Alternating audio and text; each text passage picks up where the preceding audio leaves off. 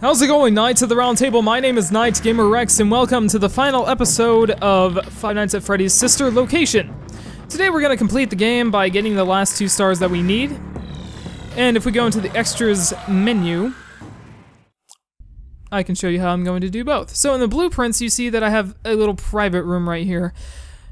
I have to go back and continue night 5, and then whenever we're turning around to whenever she's telling me to go left, I go right instead. And then it'll open up the private room for me. And I can play the minigame down here, and this is how to get the 2nd star. So let's go ahead and play the minigame real quick. And I actually have to restart. Already.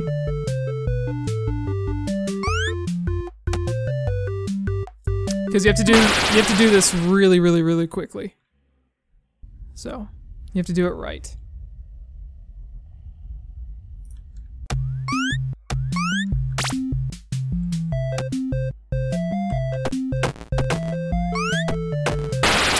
Damn.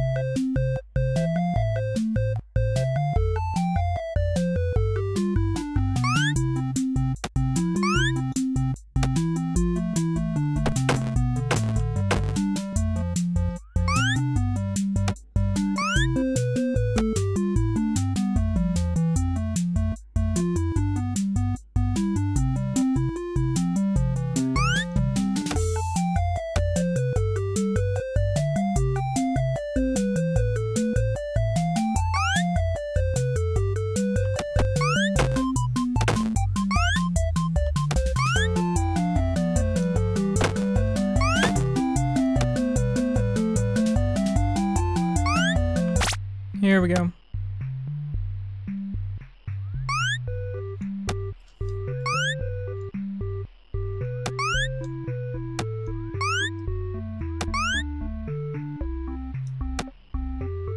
Yep, I should make it this time.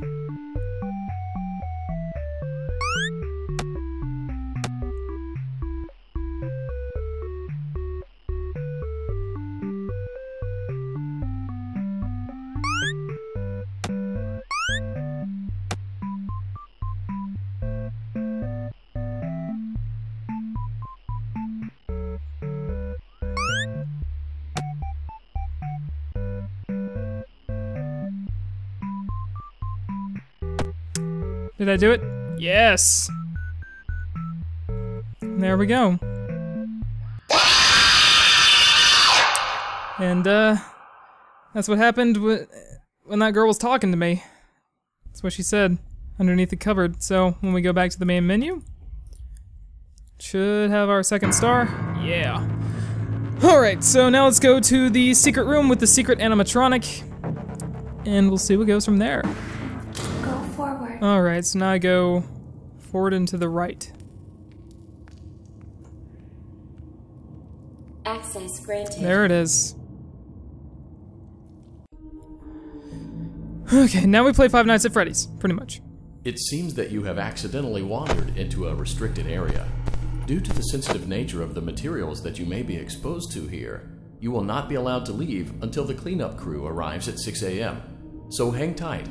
Rest assured that you will be promptly rescued, fired, then sent home. Thank you for being an employee. We hope that your experience has not been as regrettable as ours. Yeah, this is the Five Nights at Freddy's, pretty much. Has pretty much similar music, similar layout, and everything, so... Why didn't you trust me? And yes, it does have a sound cue when it moves, so... Why didn't you trust me? It's similar to Five Nights at Freddy's 3 in that way. Why didn't you believe me?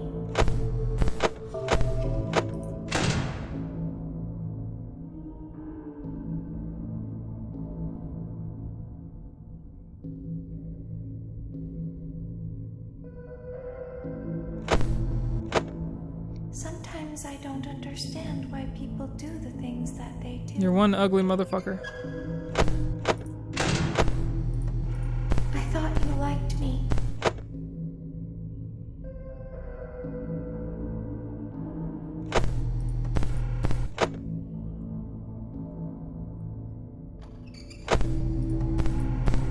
I thought I did everything right.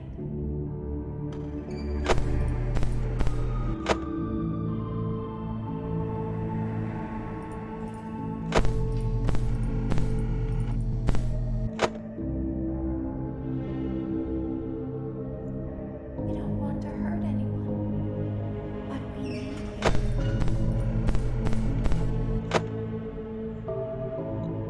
We need you so that we can leave. We need you so that we can hide.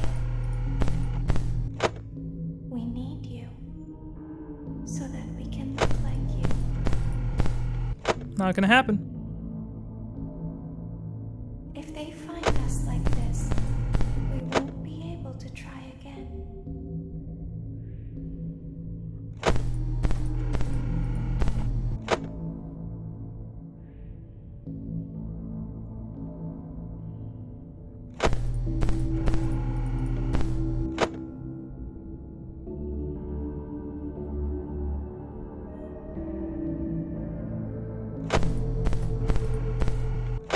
Just gonna keep doing this over and over.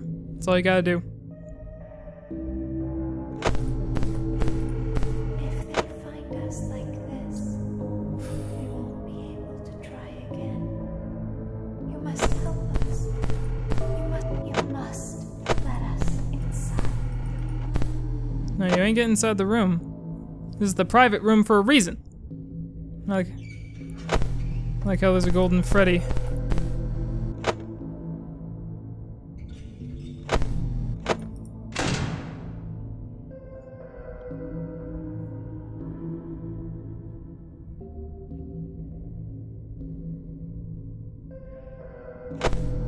Yeah, you're still there. Come on, move. Isn't this why you came here? To be with her? Ugly. I don't understand why it put on the mask. I don't understand. I don't know why Ballora went crazy, but she did. She definitely did. You won't die, and it will only hurt for a moment.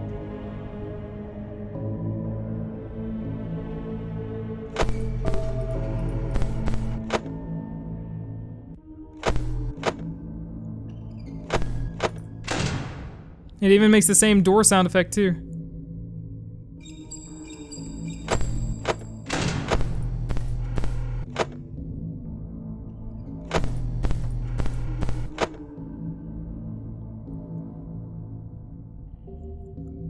So much power gets used.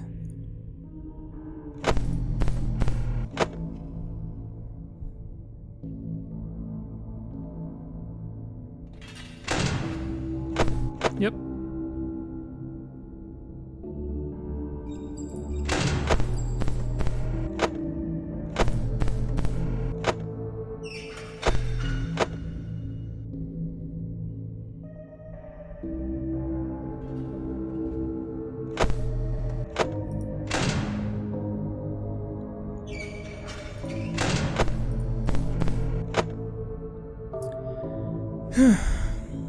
You just have to be so accurate about things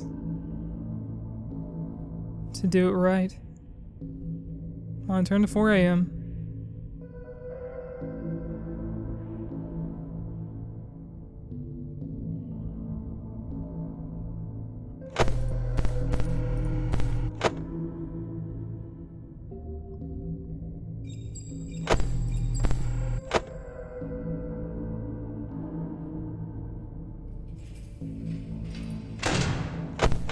Yep.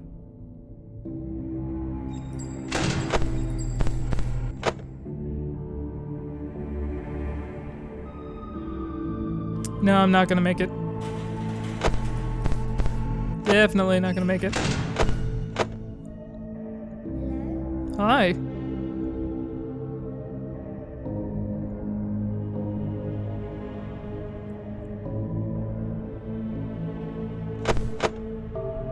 Fuck off, please.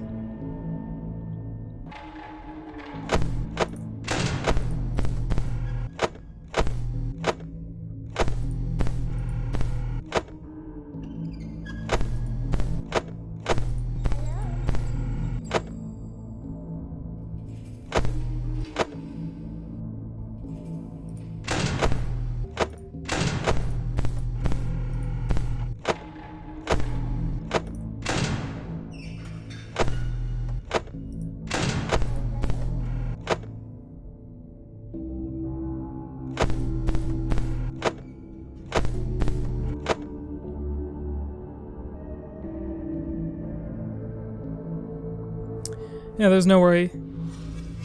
There's no way in hell I'm making this.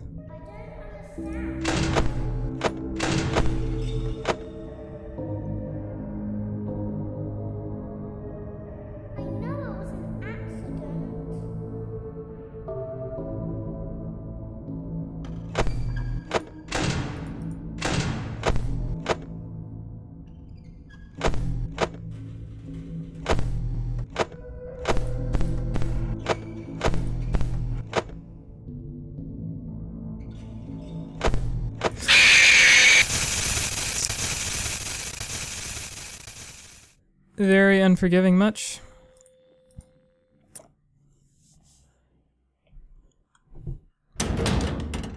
Oh, I have to go through it again? Okay, fine.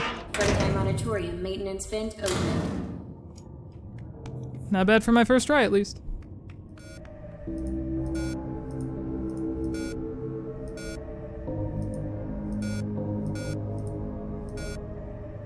Why didn't you trust me?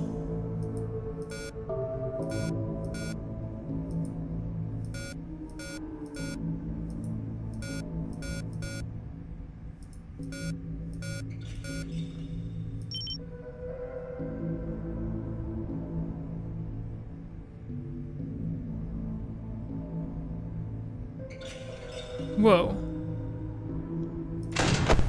Why didn't you believe me?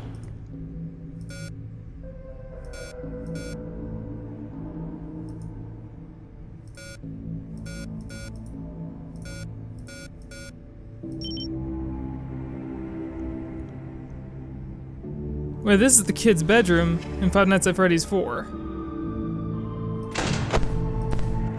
What? What? What did I do? I typed in 1983 or something like that.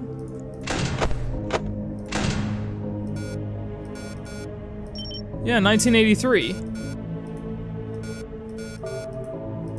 Sometimes I don't understand why people do things that they do. 1987 doesn't do anything. Maybe 1887? You I don't loved know. me.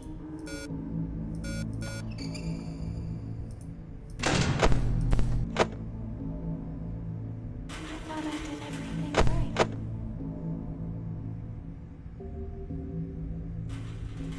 That's weird though, look! We don't It's the kid's bedroom! And then this is the hallway. need you. That's cool.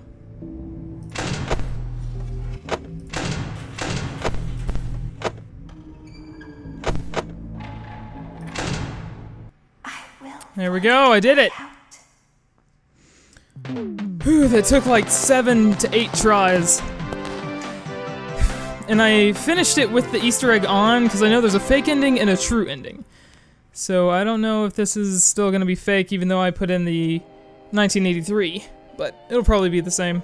As the trees sway in the wind, There's my so exotic also butters. do emotions Woo. sway between star-crossed lovers. You burned down my house? Mm-hmm.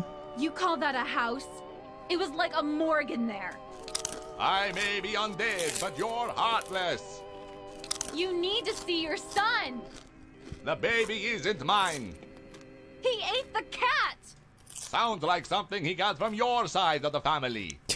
Well, how's this? I'm keeping the diamond ring. The joke's on you. I found it in a kid's meal. You bought a kid's meal? Oh, Vlad! Clara. As the hair on the back of a cat stands up straight, so also does the love between Vlad and Clara stand up against all obstacles. But what about the baby? What about the back child support?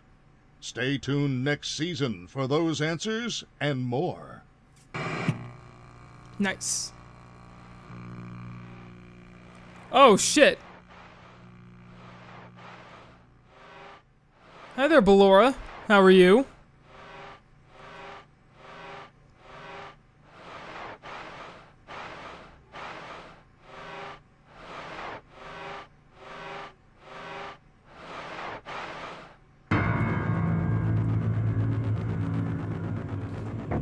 Okay. Well, that was that.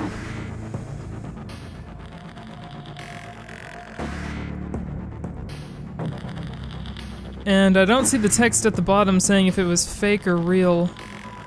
I'm gonna turn up my gamma a little bit.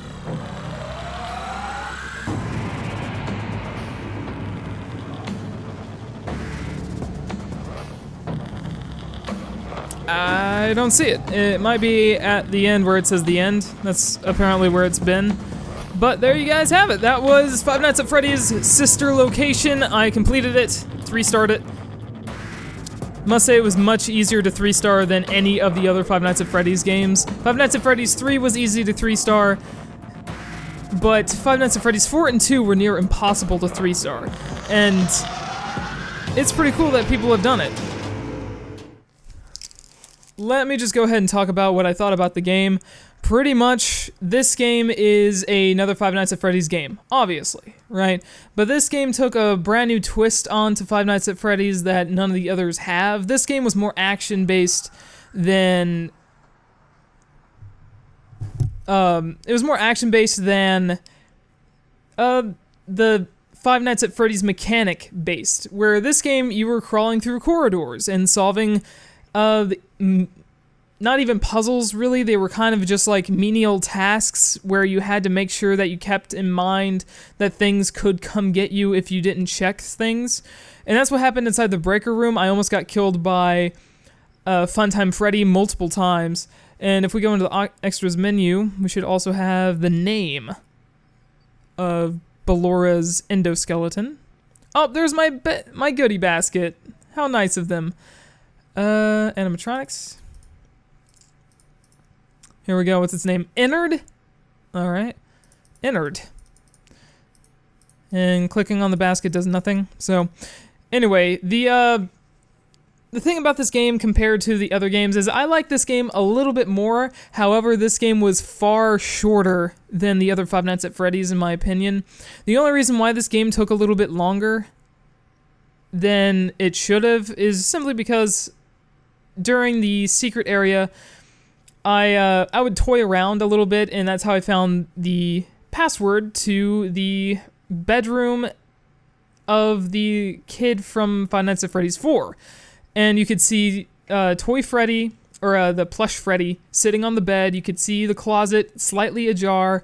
You could see the two doorways and the bedroom. You could see the hallway where the chair was sitting, where Toy Springtrap would be sitting, or a plush Springtrap and stuff. And I think that's kind of interesting how that was implemented into the game, either as an Easter egg or as an actual reason. I'm not sure that had a reason. I think it was just kind of like an Easter egg saying, oh, here you go, you typed in 1983, which was the year Five Nights at Freddy's 4 took place. However, the thing about this game is, I'm not a fan of Five Nights at Freddy's. I've never been a fan of Five Nights at Freddy's. I think it's pretty much just cashing in now, especially with the theme park horror house that there is, the merchandise, the posters, and the masks for Halloween, the little action figures and stuff like that. It's obvious that Scott Cawthon is cashing in loads of money off of Five Nights at Freddy's. And the reason why I skipped Five Nights at Freddy's 4 is I did record it, but it was very, very boring to edit and watch myself play it, so I didn't think you guys would want to see it at all, so I just deleted all the footage. It was a bad game. Five Nights at Freddy's 4 was horrendous compared to the others. Five Nights at Freddy's 3 was my personal favorite. This game now has become my favorite of the Five Nights at Freddy's games, even though this is a spin-off of the traditional Five Nights at Freddy's. Even though a lot of the same is in it, it still isn't a Five Nights at Freddy's game, if you know what I mean.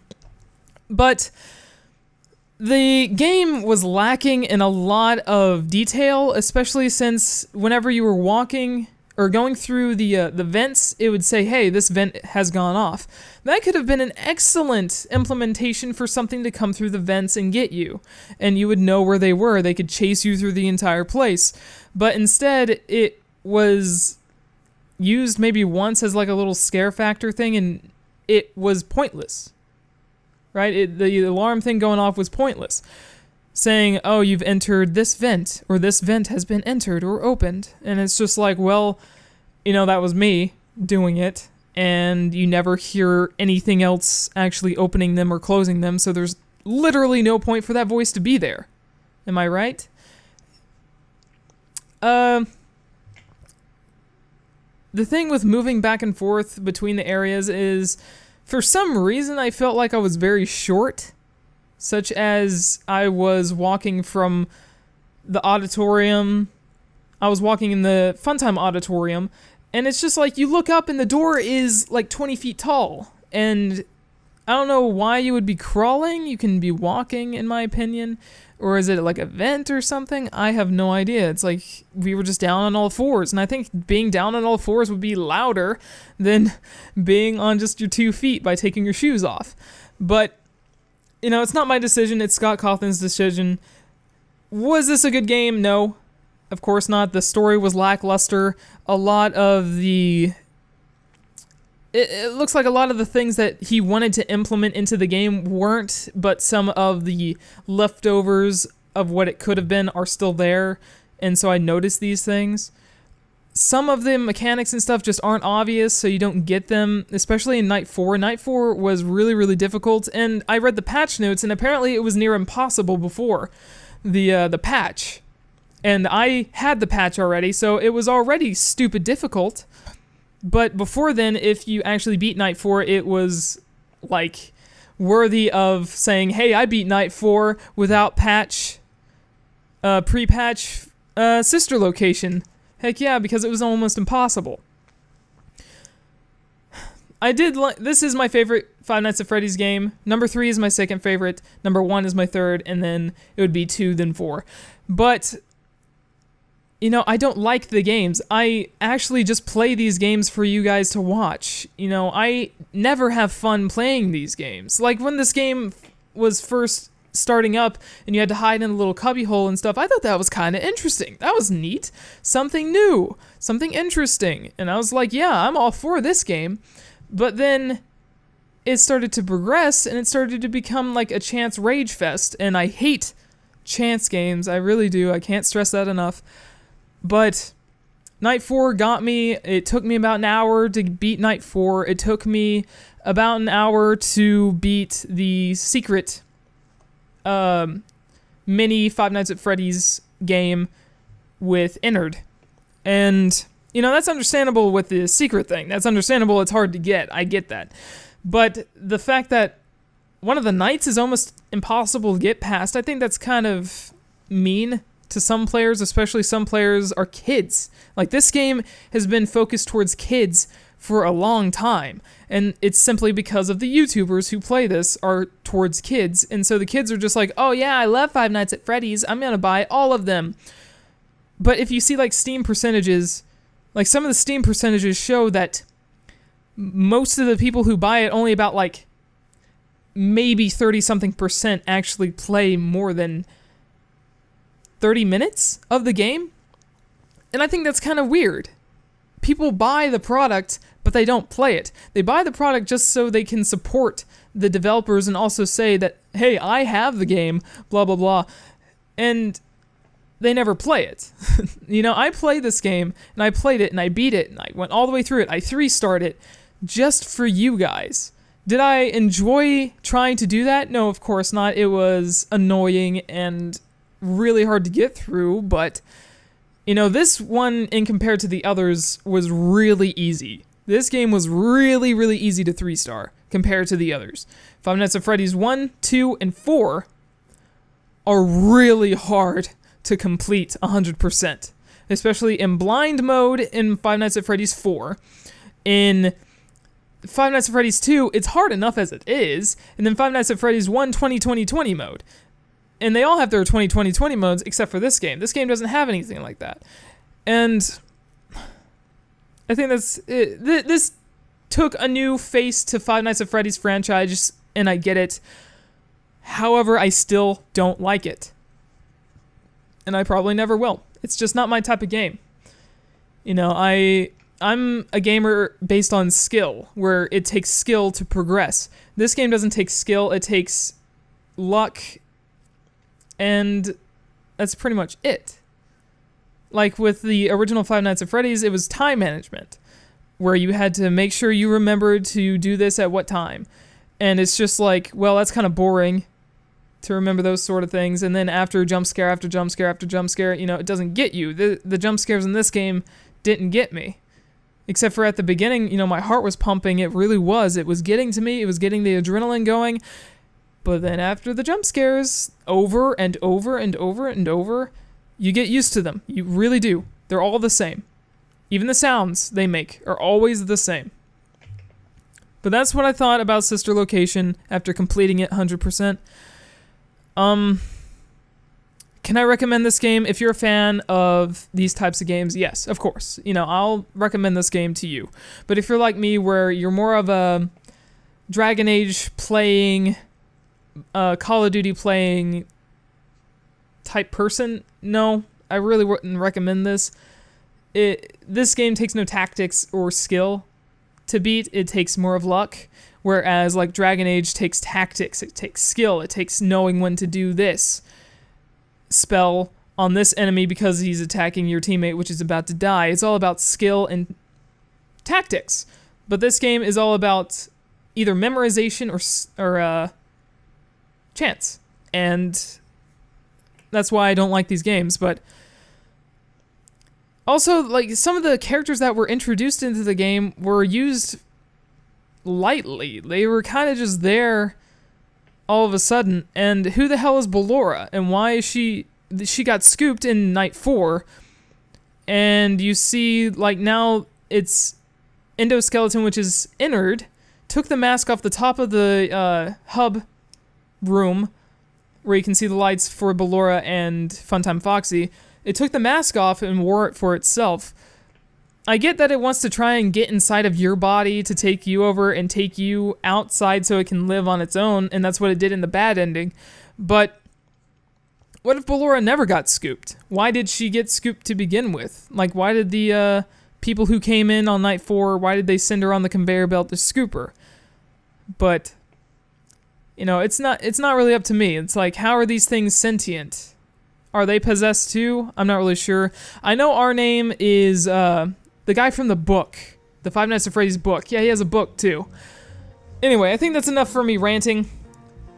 This was Five Nights at Freddy's Sister Location.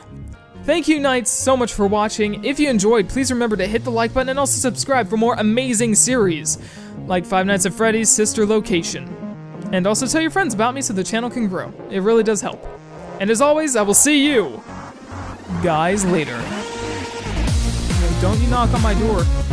Oh, fuck! No, no, no, no, no, no, no, no, no, no, no, no, no, no, no. You don't open my fucking door, you bitch. Keep that shit closed. There you go. There you fucking go. Oh, that's eerie. Got the heart beating, got that adrenaline rushing to my loins.